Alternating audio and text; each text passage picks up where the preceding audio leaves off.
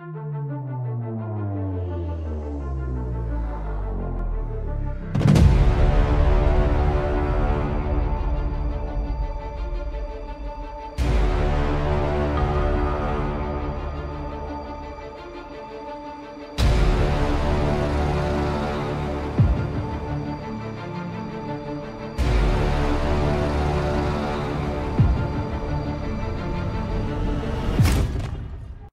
everyone and welcome to another episode of the Stephen King podcast. This is episode number 47. Since this is the middle of the summer, we don't have much news for you today. The only real news thing is that the audio version of Drunken Fireworks is out. It's out on audio and it's about 1.5 hours long. I have listened to it and I have my review up on Lilja's library if you want to check it out. We're going to talk about more of that once the Bazaar of Bad Dreams is released, since that will be included there. Mm-hmm. And you are saving it for then? Yes. Yes. This is great. What's our job? We'd like drive around, pick up stiffs or what? It's time for reviews from the NightShift. Today we are going to talk about the first 3 episodes of Under the Dome Season 3. So if you haven't seen those, yeah, you might want to check them out first. We will have a lot to say about them. Yes. And then we are continuing the Stephen King Revisited with Rage, the first of the Bachman books. So, yeah, and with me is Lou. Hello, everyone. Oh, so we are just the two of us today. Mm-hmm. Yes, and I just want to say to North American people, because it's just been recent on this July weekend, Happy Canada Day to everybody in Canada on July 1st, and Happy July 4th to everybody in the U.S. So both those countries had their birthdays. Do you guys celebrate something similar in Sweden, Hans? Yeah, we have the National Day, but it has never been any celebrations here. It's not a big thing. What day is that? I know you were going to ask that.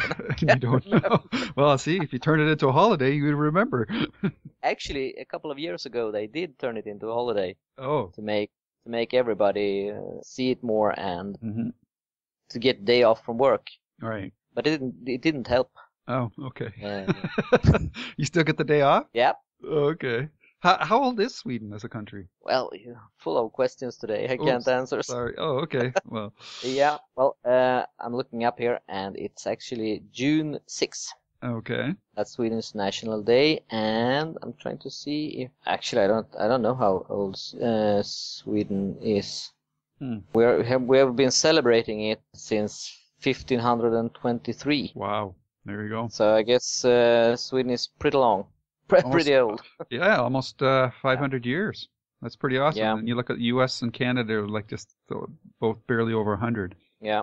Anyhow, sorry for that divergence, but I just thought people might be curious to know about Sweden's celebrations. Yeah, and it's pretty shameful that we don't celebrate it more. But it's never been a big holiday here in Sweden, and as I mentioned, they want to make it a bigger holiday and give everybody the day off and so, but. They try, but it hasn't really been that big here. So that's too bad. Hopefully that will change in the future. And speaking of shameful, shall we move on to our review of Under the Dome? Yes. Season 3 has just begun and takes off pretty much where the second season ended, with everyone leaving through the caves, and there's a white light. All of a sudden, everybody is back under the dome, or rather outside the dome. And the dome is destroyed and everything is over. People go back and live their normal lives, all except, is it Big Jim and Julia?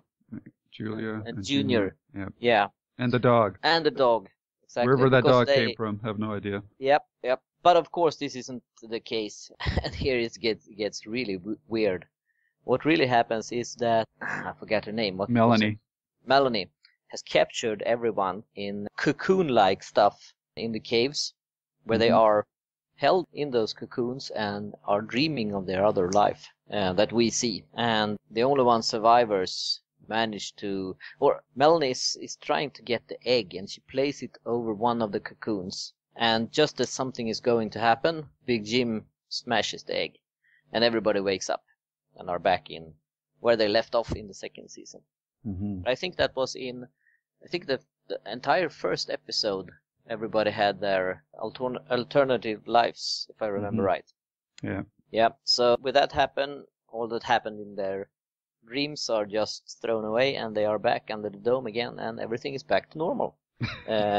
Almost. Except some new characters. The dog you mentioned. Some dog is stalking Big Jim. And we have a girl that Barbie was involved with in dream life and had been for a year, and they were just about to have a baby, I think. Or if they just found out that she was pregnant, maybe. Mm-hmm. And we have Marge Helgenberg. If I pronounce that name right. Helgenberg, yeah. Helgenberg. Her character, which I have forgotten the name of as well, shows up as therapist in town. And those are from the dreams, but now they are under the dome. And they are up to something because they want to get their hands on the egg, but we don't know what or why they are up to. And that's pretty much what's happened in the first 3 episodes, I think. Did I miss anything? Oh, when I listen to you tell it back, it sounds so much better than how it actually played out, though. Yeah, I agree. It was awful.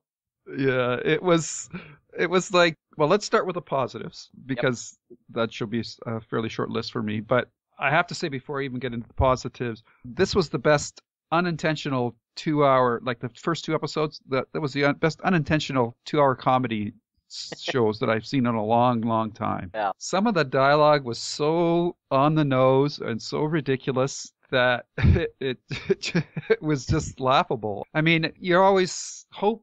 It's amazing. Like, hope always burns in your heart that something's going to turn the corner.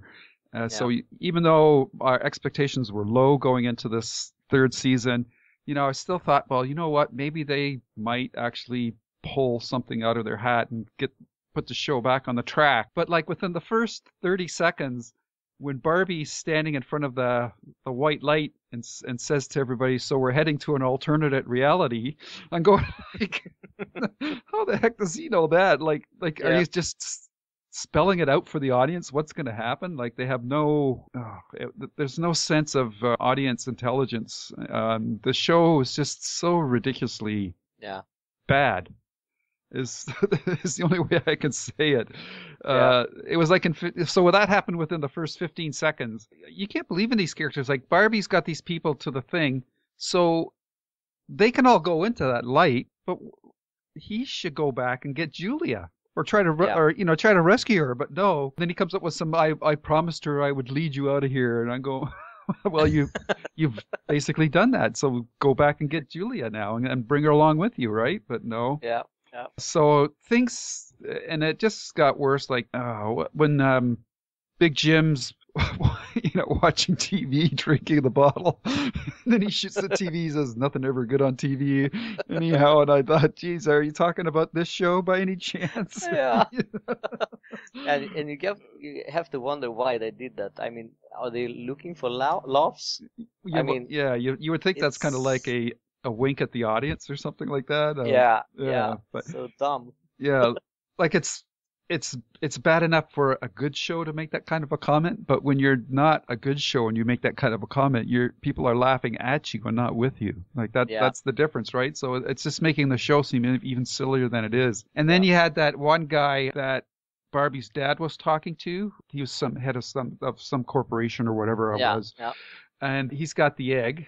How he got it doesn't really make any sense, but no, because this part of the show was actually happening in the real world. Yes, because I think that part was real. So Barbie's dad is dead. Zero reaction from Barbie. Yeah, he buried him. Yeah, but yeah, and then but getting back to, I believe the actor's name is Eric LaSalle, and I think he was like on one of those doctor shows for a long time. I think it was ER or something like that. Yeah. Yes. And it. He's, the father's pleading for the egg, and the Eric LaSalle's character says, "I don't give a care about anybody in that damn town, anybody." Again, you don't know if they're being serious or they're winking at the audience, but I was just laughing out loud at some of these lines. It was just so ridiculous. Yeah. But I think they might try to cancel themselves out. Yeah, but, and I'm sorry, I was going to say some of the positive things, but you must be happy with the explanations as to what the dome is about, at least. At least it's not a government thing. No, it's not a government thing. But it doesn't I don't know. seem to be. No, but I don't know. What is it about? Is it I can't really. Is she alien or? Well, I think she was regenerated by an alien force, but Yeah. and it looks like the butterflies were basically the souls of these people that had Yeah. been put into the cocoons, right? So Yeah. this episode, it was kind of Matrixy and an invasion of the body snatchers. But Yeah.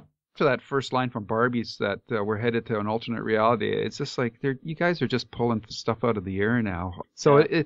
it's all kind of laughable, and at the same time, it's sad because if the show had a strong sense of what it was about, they could have used this episode to explain away some of the things that we thought were silly in the previous seasons. Yeah. But because it's not good, it basically now the show has killed all the tension because everything that happened in the previous seasons that you thought might be explained away by what's happened in this episode they never really took advantage of that. So the fact in these first 2 hours, everything that happened never really happened. It really carries over into the rest of the series now. So Yeah. they can pull stuff out of their hat now, and it's not a surprise anymore. I mean, for me, it was already at that point last season, but this just really put a star on the fact that there's no tension in the show because one week somebody's going to be the best friend of somebody, and the next week they're going to be like their worst enemy, and people will just flip on a dime. So yeah, this is supposed to take place in a very short time span as well, I think. Now we're up to week 3.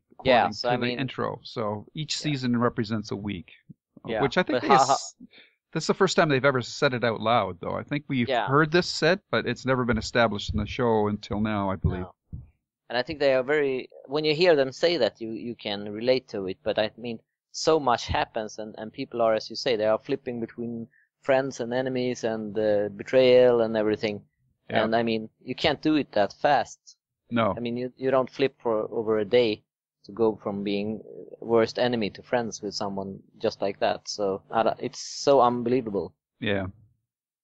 Yeah, it's just it's so crazy that you just don't know where. I don't know where to begin. Like I can't. No. This show is beyond trying to make any sort of critical sense of. It's just a train wreck, and now you just kind of watch it to see how far away they can get off the track. And the first 2 episodes, the third episode was a bit better because they got away from this whole alternate life timeline stuff. But man, they were those back first to 2, normal. those first 2 episodes were just unbelievably bad. Yeah, and I got some of the vibes I did get from Tommyknocker movies, where they are in the space ship and when they were down there with the cocoons, and so I don't really know why, but I got the same bad feeling that I had when I saw that movie. Yeah, and oh man, now they've set up these faux drama arcs. They've set up like a couple of triangles now. They've got Barbie, Julia, and this new girl, Eva, I think is her name. Yeah. And then now you've got Joe and Nori and the new guy with the glasses. I can't remember his name. Hunter, I think. Hunter, okay, Hunter. Yeah. So now you've got like two love triangles going on, and like Big Jim wants everybody out of the town. He doesn't even want the dog with him, but he takes the dog eventually, and it's just so hilarious. Like he shoots Junior in the shoulder. Yeah.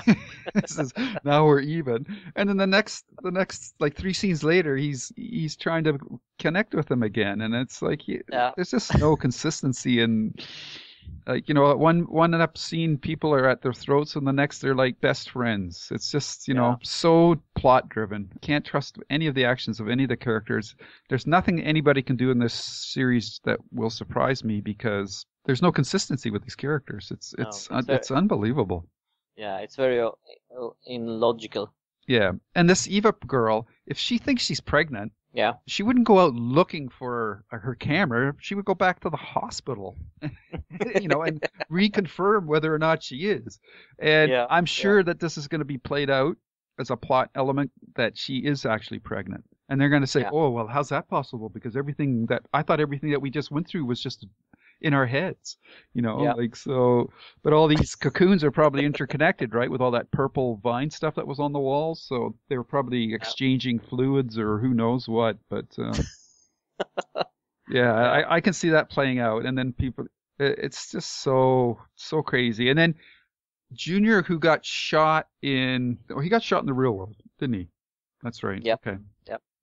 But then he still had the hole in his t-shirt when he came back. But see, it's so confusing that I couldn't remember that. They didn't find another shirt for him. Yeah. And now we've got these two new mysterious people, Marg Helgenberger is Christine Price, and the other lady, Kylie Bunbury, who's Eva Sinclair. They've managed to pull in two more new people, and you just wonder where things are going to go now. But it looks like they've committed themselves to the fact that the dome is of alien origin, and it needs to. It seems it's like a Body Snatchers sort of storyline. It needs to take these people in and reprogram them to become like a stable society which allows these aliens to survive on, or something like that. Yeah. Well, I remember when they started, they said that they wouldn't do the same ending as the book had. And to beginning with, I was happy with that because I'm not that fond of the ending of the book. But as it's starting to grow now, I forgive the book and I want it back. It seems so much better. Yeah, for sure. Yeah, one other thing that I'm very disappointed in is actually the actor Eddie Cahill. Eddie Cahill? Cahill, yeah, because I watched CSI New York, right, where he played a detective, and I thought he was a great actor, and he probably still is, just a role that isn't. But in this, he's terrible. I think, and I don't mean that he is terrible as an actor, but his character is totally uninterested and totally nothing really. So that is one big disappointment for me. Yeah, and his whole very thing big about hopes for that. Yeah, his whole thing about getting closure on the fact that he killed Joe's sister. It's just so ridiculous. Like, you gonna forgive me?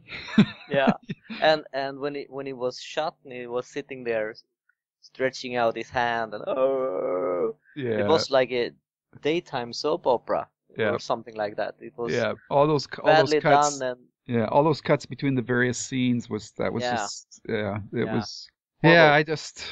just cannot.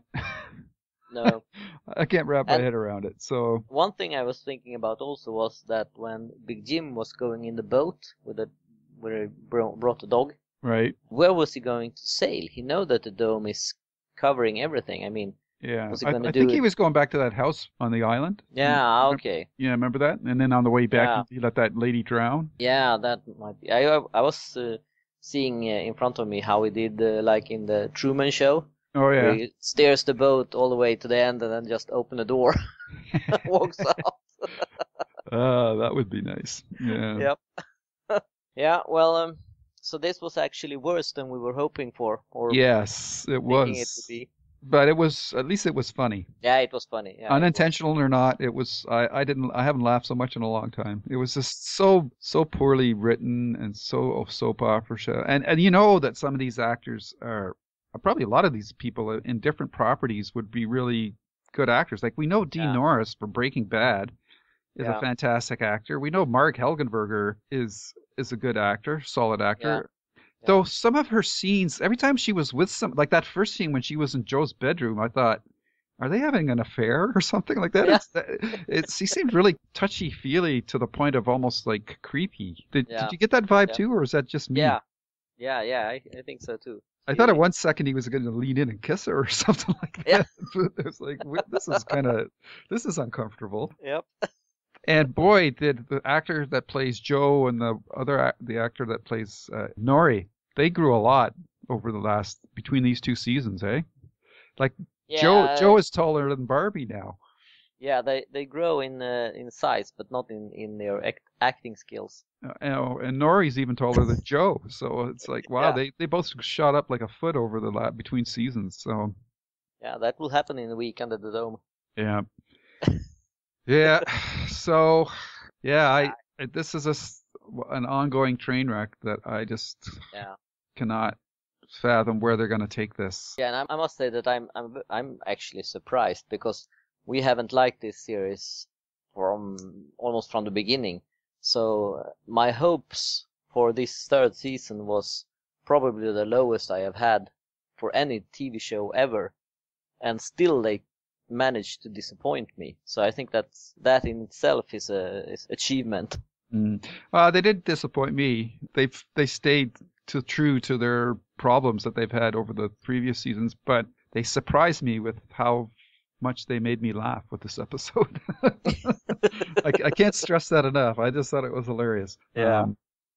Maybe it'll turn into a comedy.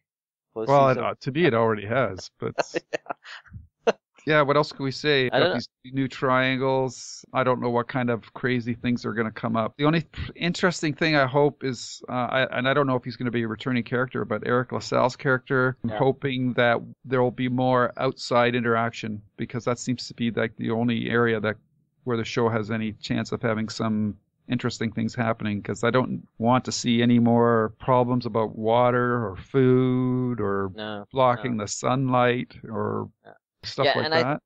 I think one of the most critical thing that they are missing out on now, or at least in these 3 first episodes, is that we no longer see how tough it is to be under the dome, how the food is running out, water and anything. It's like they are living their lives and they are living them pretty satisfied. They have food and everything. They have electricity. We don't see that. Yeah, we don't see that. No. They are suffering. Okay, No. They are suffering because they are trapped, but not that they are lacking of important stuff anymore. And I think that is something that they need to bring out more to get interesting. Otherwise, they're just forced to be in the same place, but they are not suffering enough. Well, as long as you got Nori shooting arrows into poor little animals, I mean, food is not going to be a problem, right? That was kind of cutthroat too, right? And right in front of Joe. What if she missed a little bit? She could have hit him instead. But that would be fun. And then they could have brought him back and said, "Now we have food." Yeah.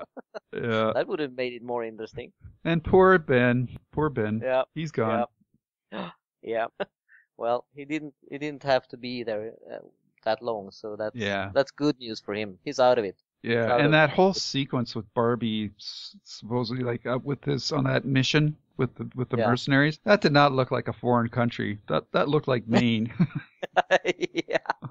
Yeah. That I know you can only really do so bad. much. You can do with a show budget, but my goodness, that was so North Carolina looking. I was laughing again. I was laughing at it. Yeah, and I must say I haven't been at any such a mission that they were on. But I doubt very much that they have that queen-sized bed and everything that they had to sleep in. Yeah. That didn't really sound authentic either to me. No. So where do you think the show is going to go from here? Oh, I don't know. It's impossible to tell because they seem to. I don't think they have decided. Or when they filmed this episode, it seems that they haven't decided. They are just sitting in a room and drinking tequila, and as they get more drunk, they write the next episode, and what happens. No, I don't think they do that, but it doesn't seem like they have a plan. They do whatever comes to them in the spur of the moment. I don't know, maybe they have some grand plan, and I hope they have, and I hope they execute it this season, give the show an ending, and go on to new adventures. I can't see how this series will survive into a 4th season. No, it's hard to believe, and I think like the viewership for the first couple episodes was down significantly. Yeah. So, but they always say that you learn the most from whatever you're trying to learn a new thing is to look at something that's done poorly instead of something that's done well, because then you can see the mistakes. So like if for all the controversy that Lost had with its last season or so, generally the quality of that show, I think most people will agree was higher than this show by a margin. Yeah. So even though their last season played out like a whole alternate timeline for the majority of that last season, in that show, and even the time travel stuff, in that show, it worked because you were invested in the characters, and there was a clear sense of the characters were staying true to themselves for the most part. There might have been the occasional lapse, but here you can see that even like just in these 2 episodes with all this alternate timeline stuff, you didn't buy any of it because nothing that's gone on before has established the consistency of these characters, and you're not invested emotionally in what's happening to them. So you're just kind of laughing at the ridiculousness of what they're going through.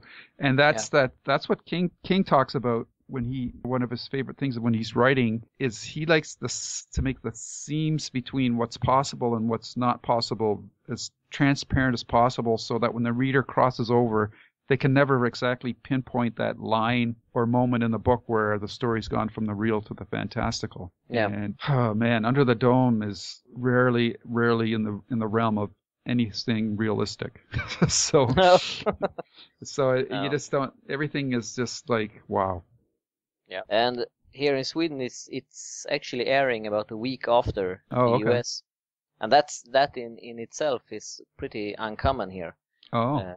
We are usually more after when things air in the US. But it was interesting. I actually read a review of the first episode in one of the bigger Swedish newspapers, and the woman who wrote it had approximately the same thoughts about it that we do. And she also mentioned that you did when Big Jim shoots the TV and says nothing good anyway, that it was a reference to the show. So she didn't like it either, and for about the same reasons as we have given. So that was interesting to see that others think the same. Yeah, that's good. I mean, yeah, like that. Yeah, there's just like after Junior gets shot, and he acts hurt for a minute, but then he's climbing down ladders and like he's getting hurt worse by a butterfly. And that whole sequence with Julia on the ladder with the butterflies, like what was that all about? Like, it was just fake drama, you know? Yeah. Compare like they had an episode on Fringe about the butterflies, kind of like that. So yeah, it's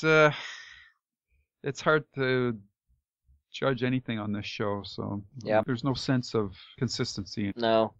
And well, we are going to watch the show. I'm forcing Lou to watch it so we can talk about it. But I don't know if is it 10 episodes? 13. How many? 13. Okay, so we have 10 left before it's over, and hopefully it will be over with this season. Yeah. But it would be interesting to hear from our listeners, because when I post on Facebook about stuff about Under the Dome, a lot of people seems to like it, and we're not saying that you are wrong. Everybody has their opinions, but it would be interesting to see or hear from you what it is you like about it and what it is that we have missed or thinking differently about. Yeah, that would be very interesting to hear. Yeah, and if anybody can convince us that we think this actually is a good show, I promise you I will have a grand prize for you. Complete. So that's a challenge. A complete series of Under the Dome on Blu-ray or something. Yep. But yeah, that's all my thoughts. I will close with one more positive thing, and I think it was an intentional funny line, but I laughed when Big Jim called Julia a bag of hair. I thought that was a great line. Yeah. One of the few in the whole first 3 episodes. Yeah, I think actually there were quite a lot of good lines, but not in the way they were intended to be good. No. More that we thought they were funny. Mm-hmm. Okay, so that is ending our thoughts of the Under the Dome first 3 episodes. Please comment on it and send in what you thought about it. And we will come back to the upcoming episodes as they air. It's just a jump to the left. Moving on, we're going to be revisiting the Cemetery Dance Stephen King Revisited site, and this time we're talking about Rage, one of the Bachman books, and we have the historical perspective article by Bev Vincent, and there's some interesting stuff in this one, I thought. Didn't you think so, Hans? Yes, it was. It's always interesting to hear how a book was written and why, and I found it very interesting. I didn't know that if things had gone a little bit different, this could have been King's first book. Mm-hmm. I didn't know that, actually. I think that might have changed a bit. Probably he would have been who he is anyway, but I think it could maybe have taken a little more longer, since this book might not have been liked by everybody because of its theme. Yeah, the historical context is interesting, but in this particular case, it's actually what's gone on in the real world after this book was released that's raised a lot of the more interesting points for me, because as to the story itself, it's not one of my favorites. Is it? What do you think of it? No, it isn't. I hadn't read it for quite some time before I read it for this podcast. I think it's a rather slow story, and I think I was surprised that it took place so little in the classroom. A lot of it has to do with they are talking about previous experience and things like that. I in my mind I thought it would take more place in the classroom and what happened there. So I was a bit surprised by that. Yeah. And I think you can feel that it's a pretty old story as well. Yeah, I think King, it really shows one of the few times where King is really showing off his writer skills in that, like using extended or really pushing like comparisons and metaphors and things of that nature. So it has that really feel of a writer trying to show off as well. And for that reason, that it doesn't really work for me as well as its other stories. Though I do have to say, if you look at the original cover for it, I think it's a pretty cool cover. Yeah. It's something that would fit right on a hard case crimes line of books. Are you familiar with the cover that I'm talking about, Hans? It's yes. With the yes. student sitting on the teacher's desk with the teacher's legs sticking out. Yeah. Yes. That is, as you say, it's a very good cover, but it's also a very creepy cover. Mm-hmm. I think. Yeah. So that it captures the essence of the book well. But this is just turned into one of those things where, because of what's happened in the real world, especially the States with school shootings and things of that nature, I've seen a lot of interesting reactions from people about King's decision whether or not he should have pulled the book from the story from circulation. My position on that is that it's always the creator's choice whether or not he wants to do with his work. But once it's out there, there's always the argument that it's part of the public domain and sort of it becomes like a shared property. But I just feel that in the climate when King pulled the book, I think he made the right decision. I always like his comparison to the book, calling it an accelerant. I agree with him that I don't think any one individual piece of fiction or a movie or a song or a video game causes a person to flip their switch and go crazy. But I think the cumulation of all those kind of things together can cause people to lose it. I don't know what's your thoughts on that, Hans? Well, I agree with you that it's definitely King's decision, and you have to respect his decision. But I think that, as you say, I don't think a book or a movie or a song is responsible for someone doing, for instance, a school shooting. I think that person would have done it, even if that person would say, "Oh, I did it because I read Rage." If that person hadn't found Rage, he or she would have read something else or listened to something else that would have gotten the person to do the same thing. So I don't think you can say that it's the book or the movie's fault. Mm-hmm. But I can definitely respect King's decision, and I think I would have done the same as well, because you don't want to feel that something you did is causing someone to kill a lot of people, even if it's unfair and it probably would happen anyway. I wouldn't want to have that on my conscience anyway. But I think, and he pulled it quite a lot of years ago, but I think that maybe he should reconsider it, because I think today you have so much that is worse. I mean, you have video games, you have other stuff like that are very realistic, and where the purpose is to shoot people. Mm-hmm. And I think that is more harmful than this book, because I mean it isn't very graphical, the book in itself. Mm-hmm. And that was a little of what I meant when I was surprised that so little of it took place in the classroom. I mean, he kills obviously a couple of people, but the other one is more psychological, and he gets people to talk about their childhood and stuff like that. So if you compare it to a lot of other things, it isn't that violent. Mm-hmm. I think that just because it's in a school and the school shooting, if it would have been bank robbery or something else, I don't think you would have gotten the same reaction. Right. So I think if you would do a reconsider, maybe it could be published again. Yeah, I hear what you're saying. Because I know like there's a new or a recent computer game out called Hatred, and the whole object of that game is to go around killing innocent people. Yeah. So that is a progression of something that falls along the same line of what King captured with his book. But I think in this kind of a situation, it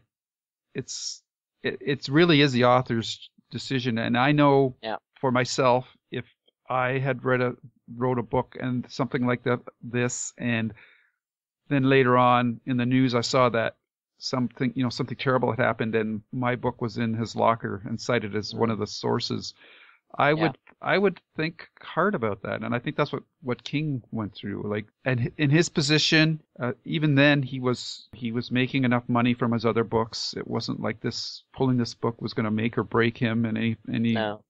So why add to the fire? Yeah, and I think he made the right decision. I know there's people out there that say I would want to defend freedom of speech of that. And this kind of comes under the whole thing about King's position on gun control as well, I think. Because in his books, there are guns, but they're never glorified. And yes, they're used sometimes to do terrible things, but he doesn't dwell on that. He doesn't describe the guns in any loving, erotic ways or anything like that. They're just a tool that the characters use. And surprisingly, there's not a lot of guns in King's books. His horror is usually much more hand-to-hand kind of stuff. Yeah.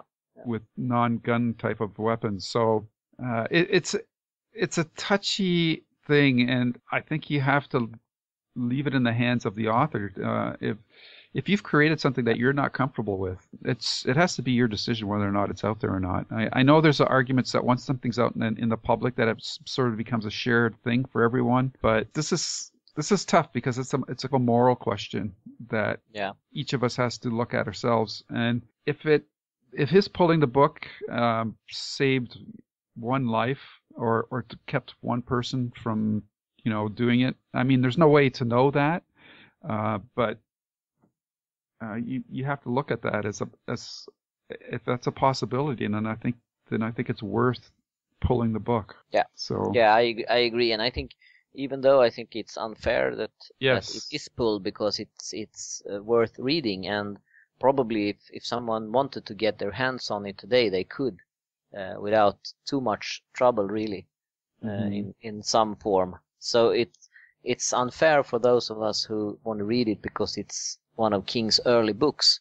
But as you say, I agree with you, and I would probably do the same myself if I've written it, just to be on the safe side. So I can totally understand that. But one thing that's really sad is that this is a rare book. This isn't found very often, and for that one to end up in that kind of person's hand, it's a really waste of a good rare book that could have been put to use better in are you talking about the single novel itself or the collection? Yeah, because I think that was what they found in the locker in one of the shootings. Right. Okay. Yeah. So I've never seen. Like, I've seen this book cover before, but I've never seen Rage as a single release book on its own. I've only seen it through the Bachman book collection. Yeah, I actually have this one. Oh, okay. Yeah, it's nice. Little paperback. Yep. Yeah. So this should prompt some interesting user reaction as well, and I hope we get some feedback on it. You can also read Norman Prentiss, who is a teacher.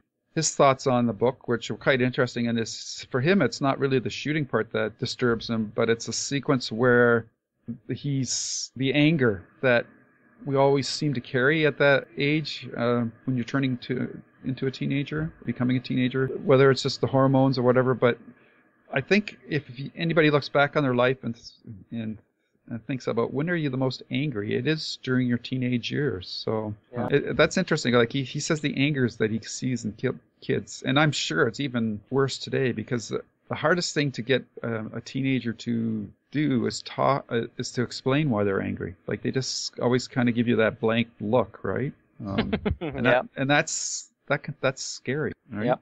Somebody can't tell you why they're angry, but they are angry. So that's the aspect of the book that I enjoy the most too, actually, is Yeah, it would be interesting to see how this book was, if it was well met now when it's released, because I think you feel that it's written long ago when you read it, and it's not one of King's best books. I think it's a good book, but it's not one of his best. I think that it's a little bit hard to say this because it's such a horrible thing, but I think it should have focused more on what happened in the classroom and not go so much into when they are telling their experience from when they're younger and stuff like that.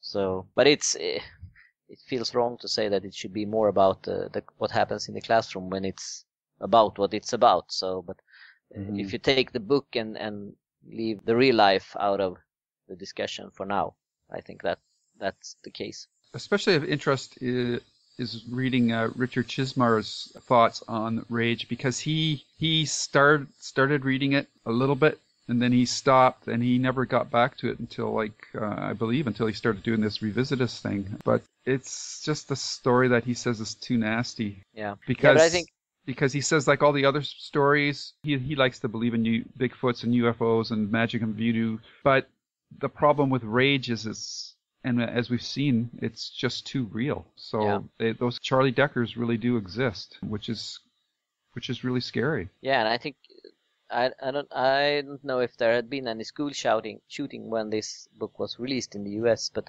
I think you look at this book and its contents in a different way now, because what's happening in real life and that makes it so much horrible. But I don't think that when it was released first, I don't think that people, because I don't know, it was released in 77, right? Yes. I don't think there had been any school shootings by then, at least as far as I know. So that would have been like writing about terrorists flying planes into a high building before that happened. No one thought it would happen. Like The Running Man. Yeah, exactly. Exactly. But then it happens and gets so much more scary. So I think you could see this book as before and after it happened in real life. Yeah. Another interesting thing I find about this book, and it's kind of like with Salem's Lot, is the original title. I think King had a lot more base things on his mind, because the original title was Salem's Lot was Second Coming, and for Rage it was originally titled Getting It On. So it's And I can understand that title because he referenced to that a lot in the book, that they are getting it on, and when they are starting to reliving older experience, they are getting it on and stuff. So I think that would have been a good title, and as far as I know, it was only changed because when it was going to be released as a Bachman book, the first time King sent it in, everybody know that he had tried to get it published before, so they know Getting It On is an old Stephen King book. So I think it was Bev who wrote about this, that the second time he sent it in as a Bachman book, he had changed the title so people wouldn't recognize it. Right. So I think that's the only reason why he changed the title. I think it would have worked with Getting It On as well. Yeah, it's a tough call, because on the other, to argue for this book being read goes into what Richard talks about, is what if these Charlie Deckers are now grown up? That's the scary thing about this book, is Charlie Deckers are out there in the world right now. Yeah. Just waiting for a fuse to be lit. And maybe they'll stay dormant and never lose it, but occasionally one of them will have their circuit breakers fried and they will lose it. Yeah. So this is a book that I think I would not ever recommend a teenager read. But I think when you're a bit older, I do think it is a good book, good story to read, because it's a tough beast. And if you haven't read it, but you really want to read it, you should be able to find a copy, but still somewhere out there. I was able to get it through the Bachman book collection, which also has The Long Walk, Roadwork, and The Running Man. So a very interesting collection. Yeah, and I think that if, let's say that King re-evaluated this and said, okay, I think it's safe to publish Rage now, it would be a lot of writings about it, and he would probably get massive critiques for it. Oh, for sure. But I think that when the book was actually released, I think that a lot of people would be disappointed in it because it's not as gruesome as you might think if you are saying that Stephen King is writing a book about school shootings. So I think it might not be as cruel as people think it would be who hasn't read it. Yeah, that happens with everything. But things that you thought were scary as a kid look tame. I mean, the original King Kong, people were screaming and fainting in the theaters. Now I show my son The Thing and he laughs at the special effects because it's not CGI, right? No, I agree. Another interesting thing that was mentioned in, I think also it was Bev who mentioned it, was that one of the reasons that they published this as a Bachman book was that the publisher believed that you couldn't release more than one book a year by an author because it would be cannibalizing on itself, that the first book you released and then the second would steal sales from the first book. And I don't know how the book climate was back in 1977, but we have already established that isn't the case today or the previous years, since King has published at least 2 books a year for a lot of years, last 10 years. So yeah. But maybe the market was different back then, but it's interesting to see how the philosophy of book publishing has changed. Yeah, it's, well, like with everything, it's become much more complicated. And much more focused, trying to maximize profits. It is interesting. I'm looking at on Goodreads, which is a book reviewing site. Rage is out of 5 stars. It's sitting at 3.77. So there are a lot of people that do like it. Yeah, and I think I don't know if it's fair to say this, but I think that when you grade books, I think that King books might grade an extra points for just being a Stephen King book. Probably, for sure. Yeah, I don't know. I think a lot of people say, oh, it's good because it's Stephen King. And often it is, and mostly it is good. But I mean, all book might not be as good as if it were written by someone else. Yeah. I remember this really hasn't to do with Rage, but it has with Richard Bachman to do, at least, that when Thinner was released, one of the reviewers said that this is how Stephen King would write if he could write. Yeah. Without knowing that it was King who had written. So that's... Yeah. And the interesting thing is that Thinner as a Bachman book sold I think 28,000 copies, and then when it was revealed who it was, then the book went on to sell 10 times the amount. So your point about getting an extra star in a review site because it's a Stephen King book is well founded. Yeah. Okay. So that is our episode for this time, episode 47, and there'll be a bit of a break here as summer months are upon us. Hans and I will be probably not getting together until August, so hopefully everyone out there is having good times as well.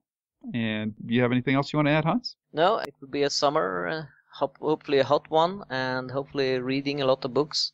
And hopefully you who listen will do the same. A lot of Stephen King books maybe, and let us know what you think about them. Yep.